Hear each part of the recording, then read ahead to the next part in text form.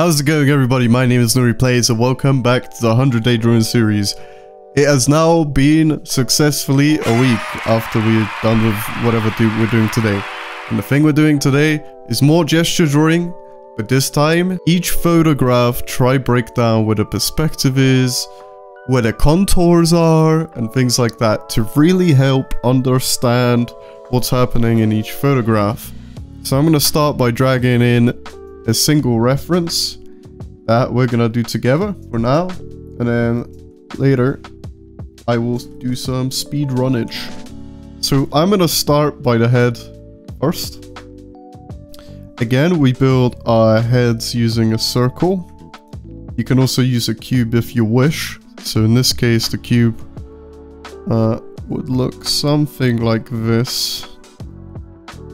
So there's the front plane of the face. Again, perspective. Keep in mind that perspective. Pretty sure, from what I can tell already, this is pretty much a 1 point, but it might also be a 2-point perspective, because you can see the buildings be really narrow in the background and the lines are like fairly straight, and this tells me that this is a really narrow perspective, which indicates that the points are really far away from each other, which means that, as you can see on here, the proportions do not get very distorted. They're very flat. Even as this leg is in front, it's still roughly the same size as this other foot and leg. What tells me is there isn't a lot of distortion going on, so the points are really far away from each other, which is gonna make breaking this down kind of easier. Actually, it will make it easier. So there's the eye line. I shouldn't be doing straight lines for this. What I'm gonna start doing is I'm gonna start laying down more like the contours of the face, and really get down and dirty with all the little details. Kind of like this. And then it goes out. Oh! Voice crack! So from there we have the chin. The chin goes towards where the good old friend cranium is,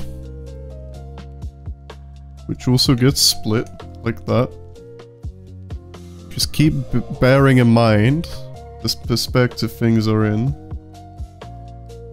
Now, usually I'm not gonna spend too long on these kind of things, but now I really want to get into the details and figure out what goes on behind the scenes. Okay, so from here we can see that she has a collar on, but first of all, what you need to notice is the shoulders. Shoulder here, shoulder there, which indicates the chest facing this way, which means the contour is going to be somewhere even further, potentially somewhere there. So this is what is actually happening behind the scenes. So let's try replicate that shape again. The shoulders there, and the other one is like behind, I believe. Bear in mind the perspective, so again they get smaller. Okay, the chest sticks out like this, curves in, her back arches, she's like leaning back. And then her ribcage is somewhere there. Does that even look similar? I mean, we can compare, right? We can actually compare. So I'm gonna take this, I'm gonna move it. Okay, so I see that we didn't make her lean far back enough. I'm actually just gonna erase the whole thing and redo it again. Okay. It's really good practice to do this, to really not skimp the details. This feels a lot more closer to the real thing. But then what I realize is the back is doing something more like this. And then the contour is right there. And it's also curving. And now let's compare again, and then we try again. This time it's almost like perfect. It pretty much is. Bang on. Okay, so now let's keep going. I'm gonna erase what's going on here. Actually, no, I'm not. Because we need to figure out what else is happening. Goes down. Here. So contour is doing something a little bit like this. And then her pelvis. I believe her pelvis is doing something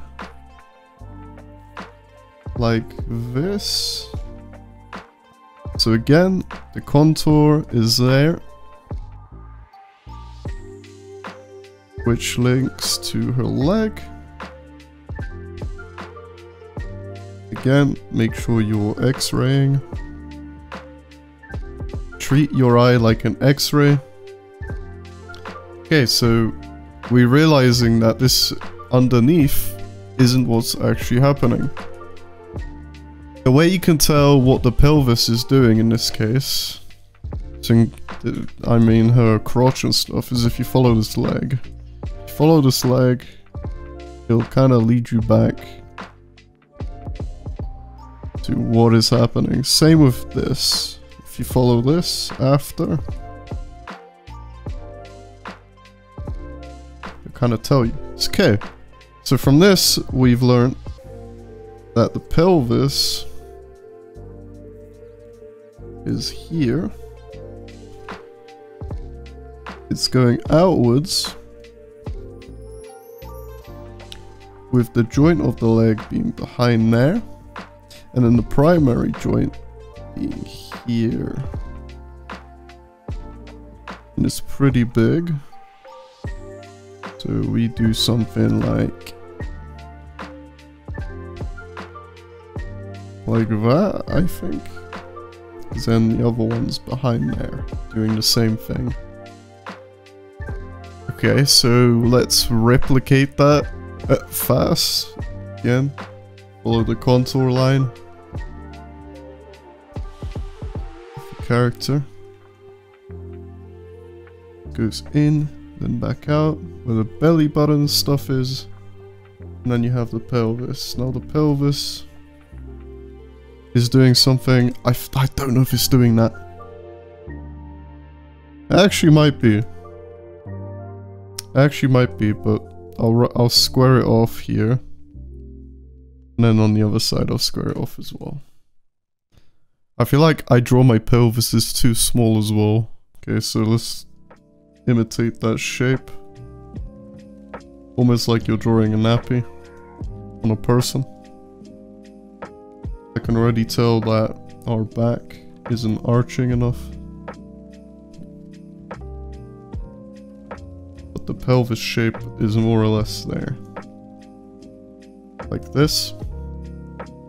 Let's compare by moving the sketch over the entire thing. As you can see, it's again more or less accurate.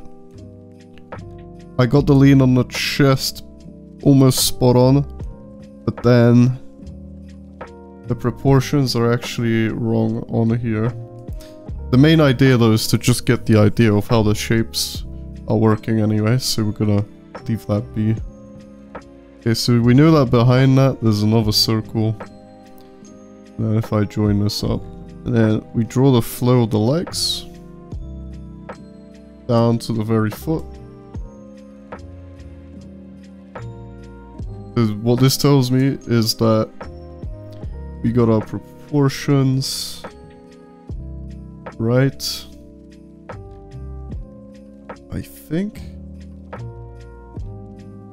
And then the back leg is standing on this plane,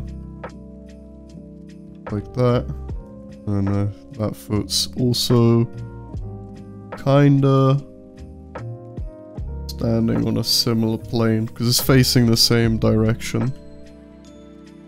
Kind of like this. In fact, this line's even more straight.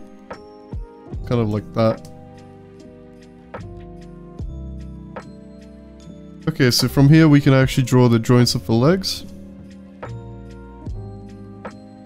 We know that the joint is right around there.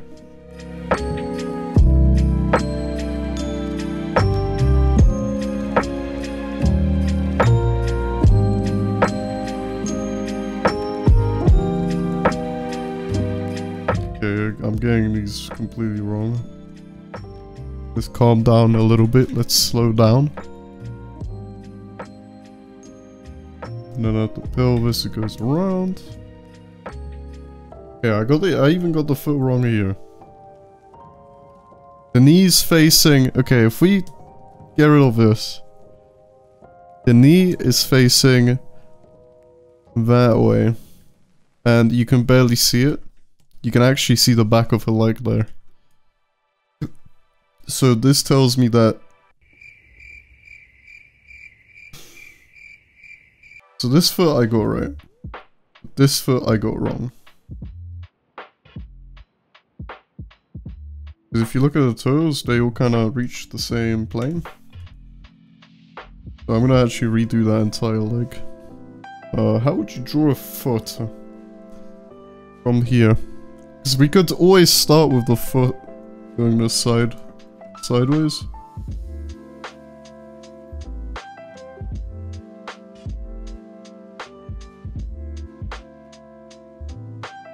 Yeah, let's something like that. Shebang and shabong.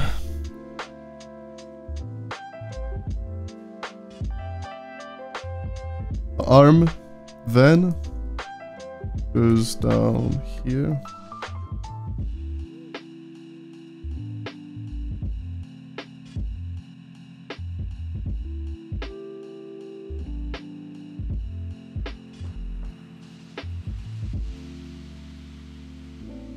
Elbow. That means in perspective the other elbow would be up here. If you look at the perspective, it's going like this. Would be there. Arm comes out here. And then you have the hand kind of holding the baseball bat here. Across the body.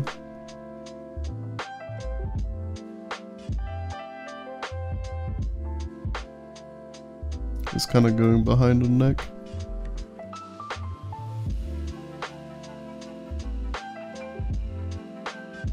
Yeah, but you have to be careful because the fingers are holding it like this.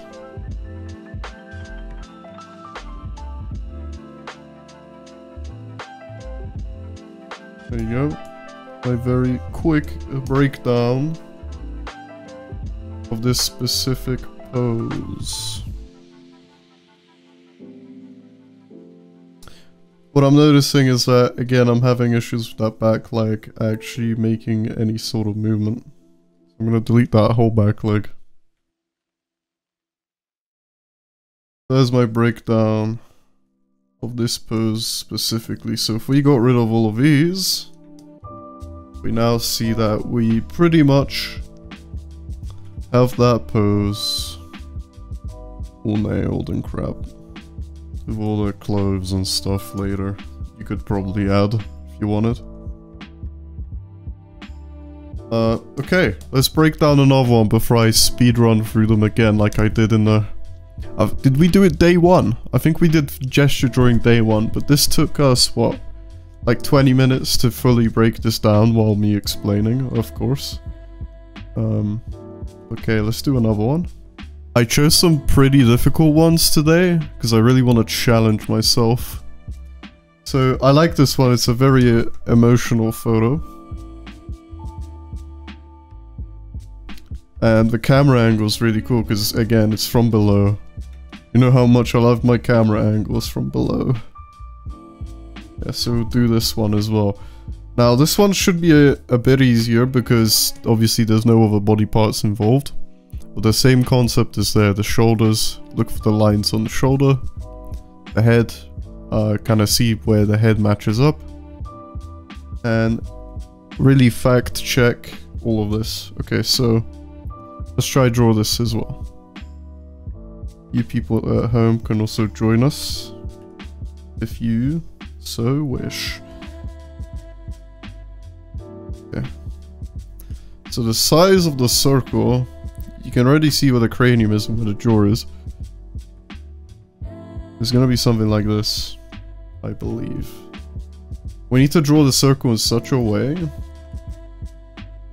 where it's more of an oval because it's getting twisted in perspective. If you look at the eye line, shoulder line, it's all kind of going down towards that area. Down towards like that area. And it's really putting focus on going across.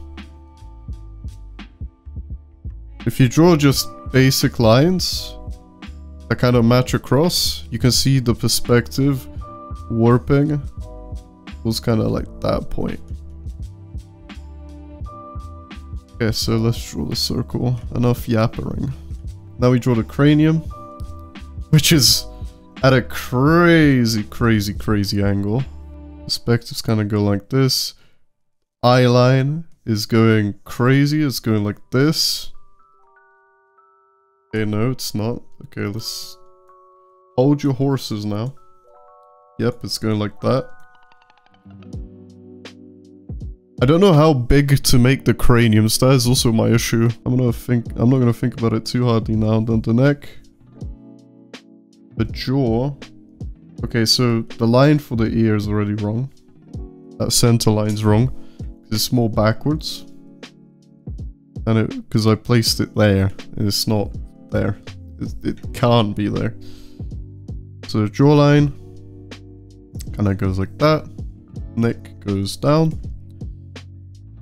And then the jawline kind of follows the face curve there. And we can do something like this into the neck area. You see, that's kind of what happens with the chin. You break that down. I drew it better on here than I did on here though. So I'm gonna redo that completely.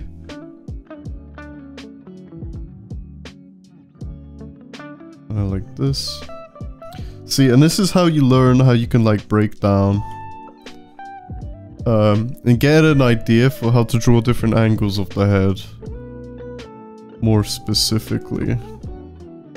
So her head is really just looking upwards as hard as it can. The eye line going crazy like this. And then the contour, the nose. The nose is literally like right there. The mouth is again following that. Following that contour as well. I'm not gonna draw the face on, but I'll draw the hairline. So her hairline's kind of like that. It's kind of stretching upwards as it goes up like that. Yep. I'll also draw the ear in. Again, I just don't want to go into too much detail yet because we just need to break it down into basic form and shapes. Okay. There's a line going across the neck. Use that as kind of a measuring point. The shoulder is big because it's in the foreground, and then the other shoulder. First, there's a chest that needs addressing, kind of like this. And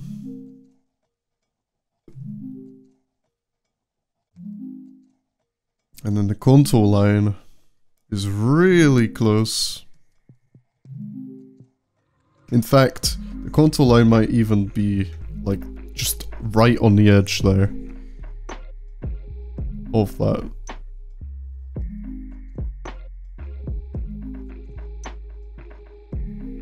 And in the back, it's going like this. It's really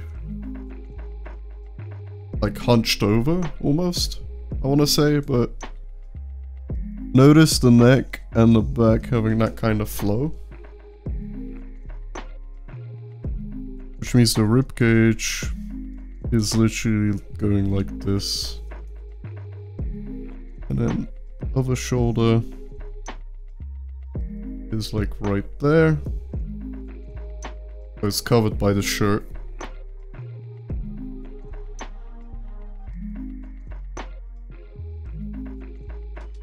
And I go like this.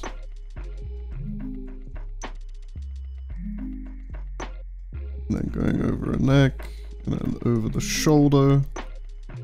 And then there's all sorts of things going on, like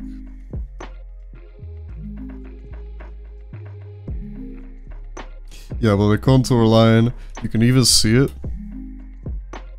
where this blue bit is cut off over here. The contour line in the middle is going like there. So this is kind of like the silhouette that's happening there. To kind of end up with this. As our guide here. So what I'm learning already from this is that the shoulder and the arm doesn't mean the arm starts here. It can also start like halfway through. Like that. There's a lot of sketchy lines, so I'm gonna get rid of some of them. Make it a bit more clearer what I'm trying to get across. But yeah, this is where the chest would be. Where the boobies are and stuff. Okay. So I've broken this one down as well, more or less. Because, yeah, it's a pretty, again, it's a portrait. So you're not going to see the entire body. It's a lot easier to just break down into these shapes using observation. And what I'm gonna do now is I'm actually just gonna try to draw the nose as well for right now. To try to see how the nose looks in this. Because the nose looks pretty crazy in this perspective. And I've never really understood how it looks. So I get it now. It kind of looks like that. Again, I can't draw this well enough because of how thick my pen is and how the lines just are, but just trying to get the main message across. Like this, and then the nose converges into the lips.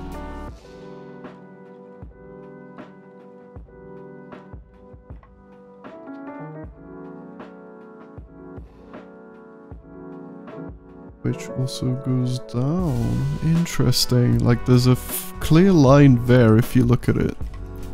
And I don't know why that is. Why is that happening? Because this part of the face is curving away. I get it.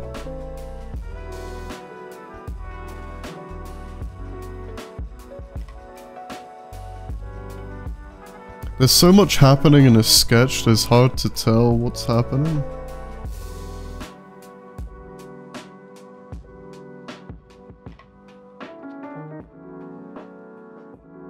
Like this.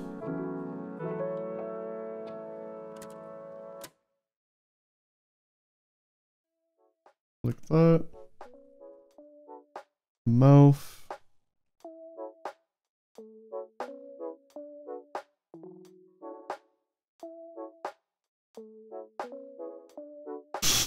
This is so difficult to draw. I probably shouldn't be picking drawings as hard as this, but this is kind of what I need to learn. This is the next step after the gesture drawing. But again, I just really want to nail down each and every single skeleton while I can. And so far, we've done a crazy good job. Like, I just took my time with this. Okay, so from here, I'm gonna go off on my own and do some more of these. So I'll see you guys in just a second. And hopefully you guys can understand my process as I'm kind of doing it. It's literally the same as what we've done in both of these, but just with more drawings. Okay, let's give this a shot.